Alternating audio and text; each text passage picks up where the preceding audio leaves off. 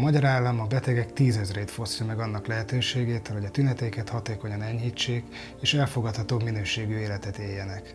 Tudományos bizonyítékok alapján már az Európai Unió is elismerte az orvosi kannabisz jótékony egészségügyi hatásait, a kormánynak viszont fontosabb az ideológia, mint az emberek egészsége.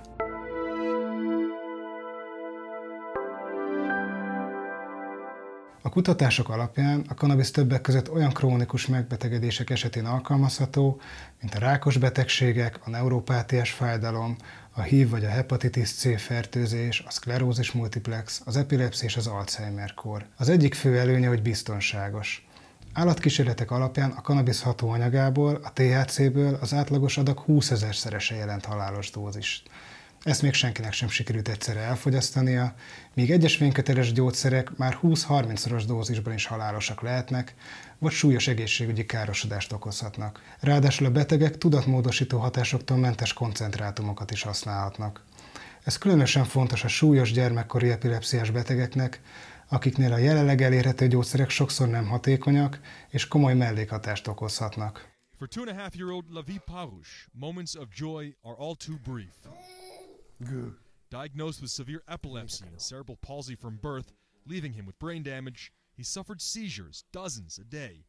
Now they're nearly all gone, with just a few drops a day of medical marijuana, kannabisz oil, mixed into his food. We saw a difference immediately, and then after a few weeks we didn't see any seizures at all. Other medicines didn't work, his father says, or worse, caused severe side effects. Fontos azonban, hogy a betegek orvosilag kontrollált körülmények között használhassák a kannabiszt, mert gyógyszerként sem teljesen veszélytelen. Pszichés zavarok vagy szívbetegségek esetén kifejezetten ellenjavalt. A gyógyászati kannabisz alkalmazásának tekintetében ugyanúgy kell eljárni, mint más vényköteles gyógyszereknél. Csak orvosi javallatra, jól körülhatárolható esetekben alkalmazható, a várható előnyök és mellékhatások mérlegelésével. Azokban az országokban viszont, ahol nem elérhető a gyógyászati kannabisz, a betegek törvénysértésre kényszerülnek, és az orvosok elől is kénytelenek eltitkolni, hogyan gyógyításra kannabiszt használnak. If it's in accord with the scientific knowledge, it doesn't make any sense in a developed country like Hungary to prohibit this by law. This seems to me rather unconstitutional. People who actually are behaving fully in accord with the evidence-based medicine, but they are criminals. Doesn't make much sense. So there should be some reglementation. Every single thing I do related to cannabis, whether it's me taking a puff, me talking to a patient, me writing a recommendation, me researching, me being around it, is all federally illegal, period. It's tough when they live in a place where they do have to break the law, and they are considered a felon if they do that. Mivel ők jobb híján az utcáról szerzik be a sokszor kétes minőségű kannabiszt, a szennyező anyagok jelenléte és az ismeretlen összetétel egészségügyi kockázatot jelent a számukra. Nem megnyugtató az sem, hogy úgy használják, hogy elmarad az előzetes állapotfelmérés, az orvosi felügyelet és az utánkövetés is. Mások pedig a kannabisz helyett kevésbé hatékony és az egészségükre veszélyesebb gyógyszerekkel igyekeznek enyhíteni a tüneteiket. Amikor a gyermekem gyógyszerét kiváltom a patikában, és ráíratják velem a személyigazolványszámot, és megkérdeztem, hogy megmondanák, hogy miért kell ráírni. Hát nyilván tudom, hogy antiepileptikum, de hát receptem van róla, és egy orvos írta föl, nyilvánvalóan. Hát ugye látom a sajnálatot a patikusnak a szemében, hogy hát ez egy olyan erős ideggyógyszer, amit ilyen szabályozás köt.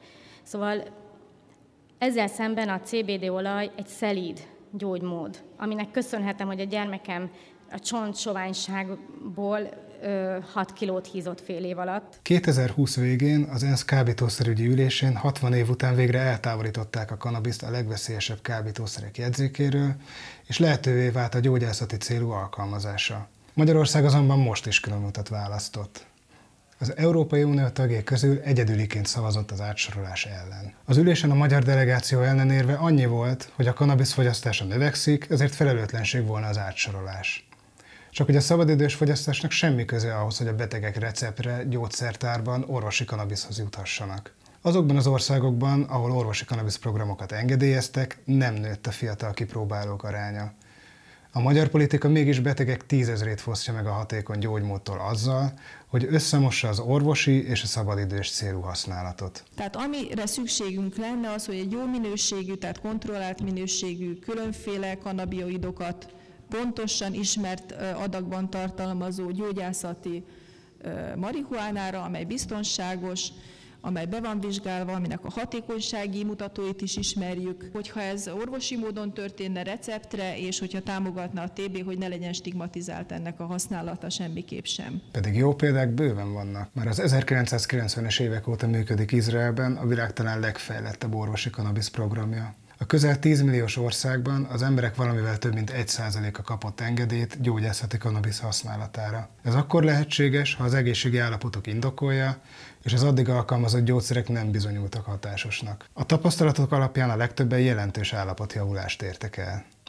Egy 2 éven át végzett, 2016-ban publikált felmérés szerint a betegek több mint 90%-a számolt be tüneteik enyhüléséről. Az orvosi kannabisz leggyakrabban a fájdalom, a hányinger, a szorongás és az étványtalanság megszüntetésében segített. Németországban 2017 óta írhatnak fel az orvosok kannabiszt olyan betegségekre, ahol a kezelés hatékonysága igazolható. A kannabisz más vényköteles gyógyszerekhez hasonlóan kezelik, de a felírás feltételei szigorúbbak. A társadalombiztosítás akkor állja a grammonként mintegy 10 eurós költséget, ha a betegnél minden más hagyományos gyógyszer és kezelés kudarcot vallott. A receptek felét elsősorban fájdalomra és görcsökre írták fel, főként szklerózis multiplexben szenvedők és rákos betegek számára. Az Egyesült Államokban az orvosi kannabisz hatására csökken a vényköteles fájdalomcsillapítók használata. Azokban az államokban, ahol működik orvosi kannabisz program, mintegy negyedévet csökkentek az ópiát alapú gyógyszerekhez köthető halálos túladagolások. A felmérések szerint Amerikában a kamaszkori kannabisz használat azokban az államokban sem emelkedett, ahol az orvosi mellett a rekreációs használatot is engedélyezték. 2 évtizede foglalkozunk a gyógyászati kannabisz témájával. Kiadványokat jelentettünk meg a kannabisz orvosi célú alkalmazásáról, igénylésének menetéről. Interjúkat készítettünk olyan betegekkel, akik titokban kannabiszt használnak tüneteik enyhítésére, és jogi segítséget nyújtottunk súlyos betegeknek, akik ellen kannabisz birtoklása miatt indítottak eljárást. Ez idő alatt minden földrészen indultak orvosi kannabisz programok, és könyvtárnyi tudományos bizonyíték született a terápiák hatékonyságáról. Nem kérdés, hogy idővel Magyarországon is elérhetővé válik a gyógyászati kannabisz a betegek számára.